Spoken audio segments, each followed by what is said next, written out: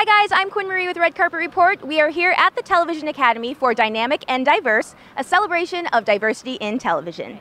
So we're out here celebrating diversity, embracing diversity in Hollywood. How does it feel to be a part of this? Absolutely wonderful. Oh my God, that's good. Yeah, absolutely. It's the most important thing, diversity. Absolutely. As a person of color working in Hollywood, did you have a lot of role models growing up? Did you always want to be an actor, or? Sure.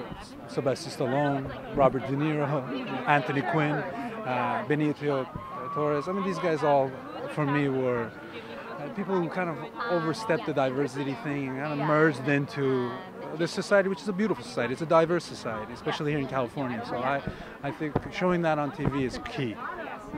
Do you feel like Hollywood has been a little bit more open about depicting different cultures just in recent years? Absolutely. It's evolving like the rest of the world. That's a fact. So,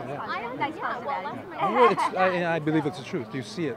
Just you look in the society here, and people are here from all over the world, and Hollywood is showing that. So it's getting better. Awesome. Well, it was really nice meeting you. Have a great night. Thanks for watching, guys. Be sure to hit like if you like this video, and please subscribe for more interviews, and leave me a comment with your favorite television show.